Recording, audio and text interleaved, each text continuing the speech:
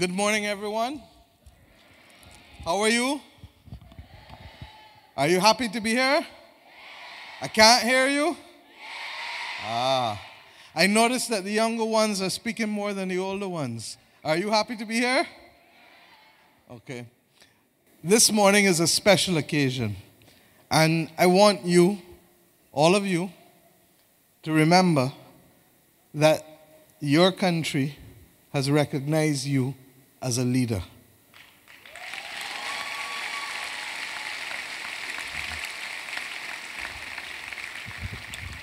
But leadership carries with it not just the acclaim that you got and the applause and the clapping. You liked the clapping just now when you came up, correct?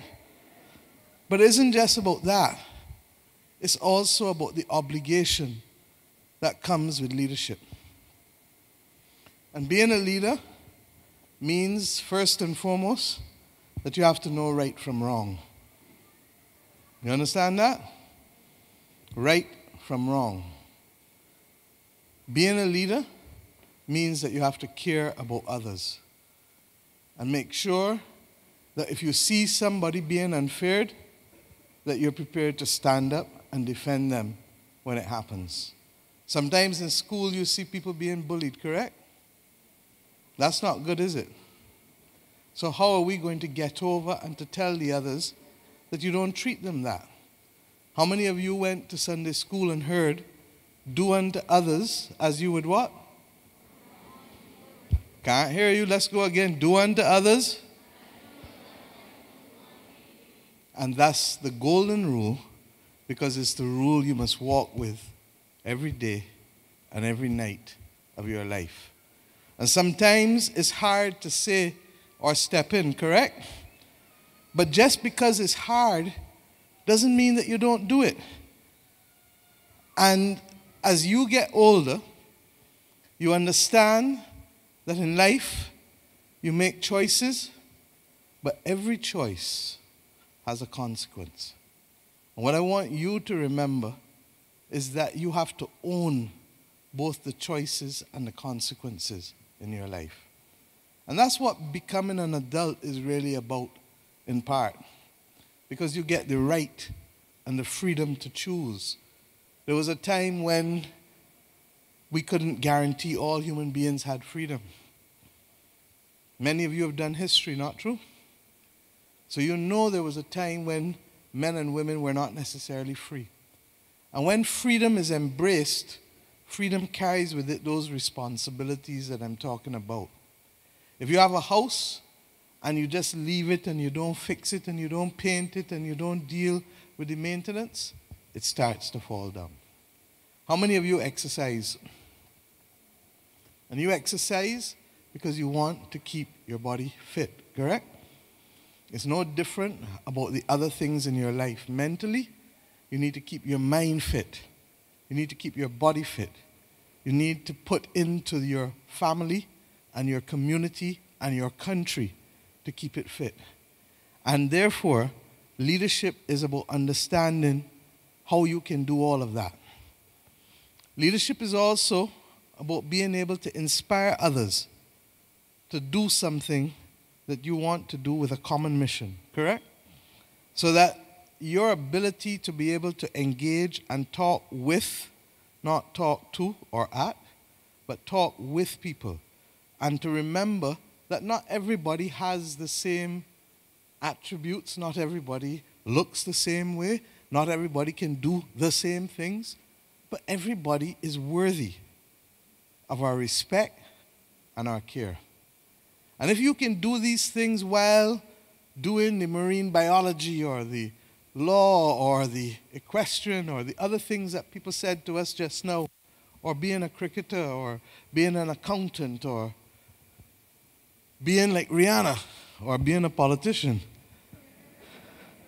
if you can do those things, then believe you me, you will be honoring the faith that we have put in you this morning to be the leaders of our country. There was a time when I, like you, and all of the rest here who gave out the badges, we were just like you.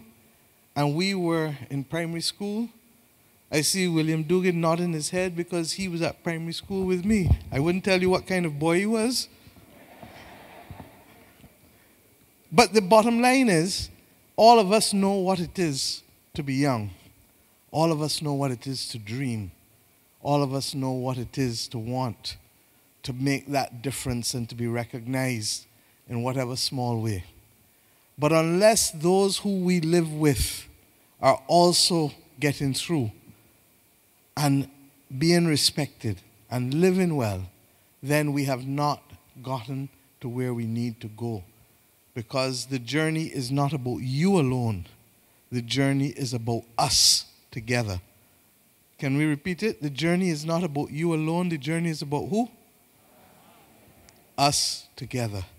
And if you remember nothing else this morning, remember that you have to honor leadership by being able to take care of us together. We got a deal? I may not be around when many of you bring honor to this country, to yourselves, and to your family. But this morning is a recognition that our nation must relate to you and must cultivate leaders if we want a strong country for you 10 years, 20 years, or 30 years from now.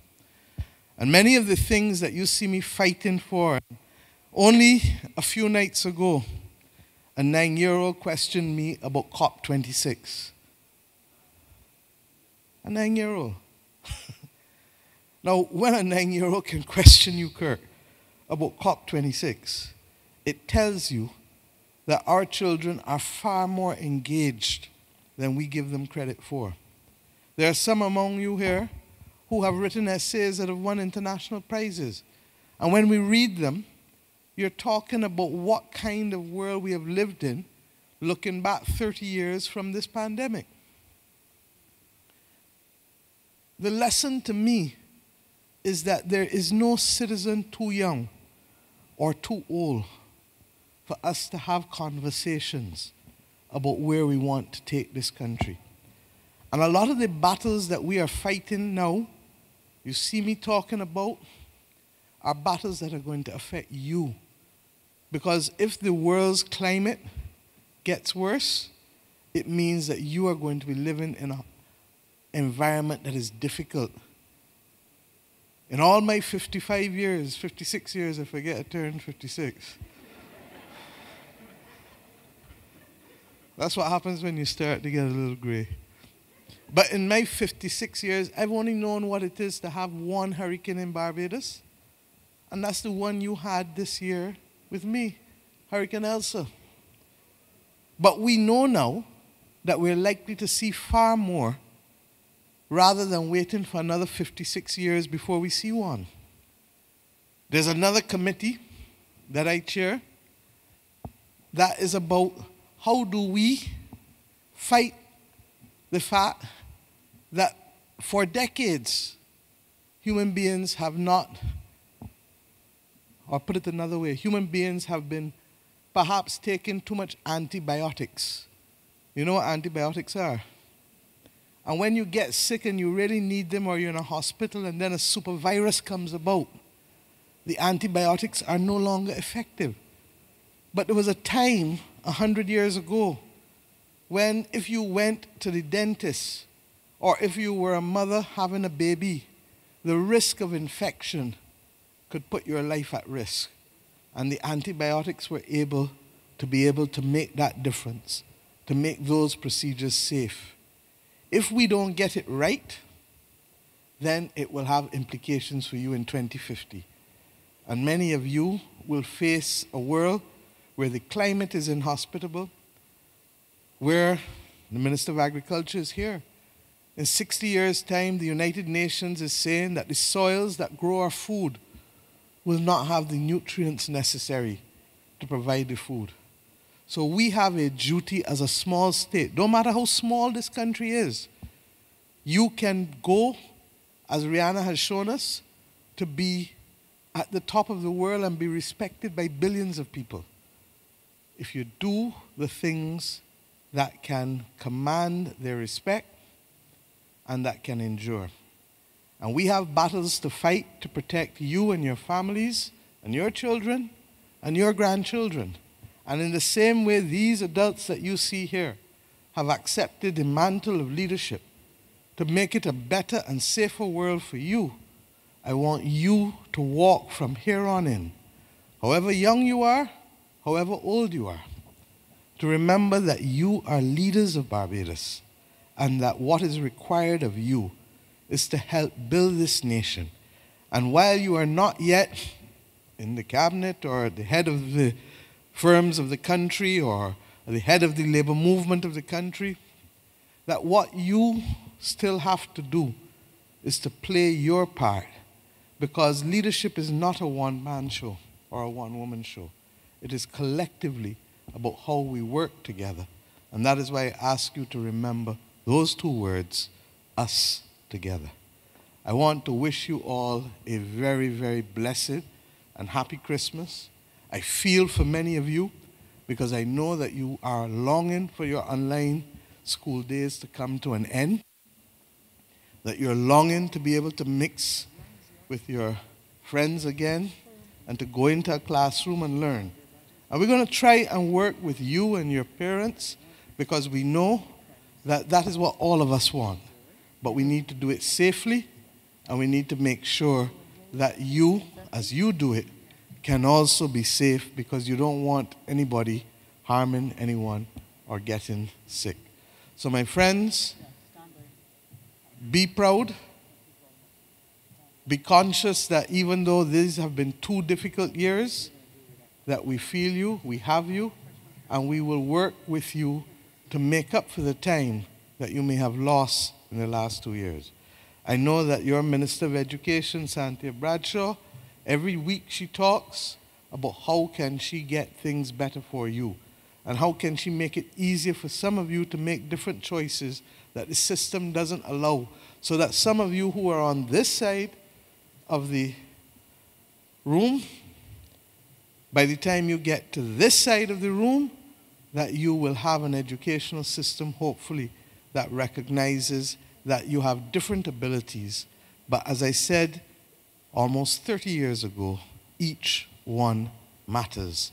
And because each one matters, we will work together to make the opportunities possible for you, whether you're studying science, whether you're studying TVET and vocational arts, mechanics, humanities, languages, want to work in the marine area, it doesn't matter.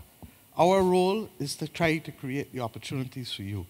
But your role is to make best of all of those opportunities. And as leaders, make sure that you carry as many of your school colleagues and friends with you, doing the right thing for the right reasons to make a better place and a stronger Barbados. Thank you, God bless, and happy Christmas.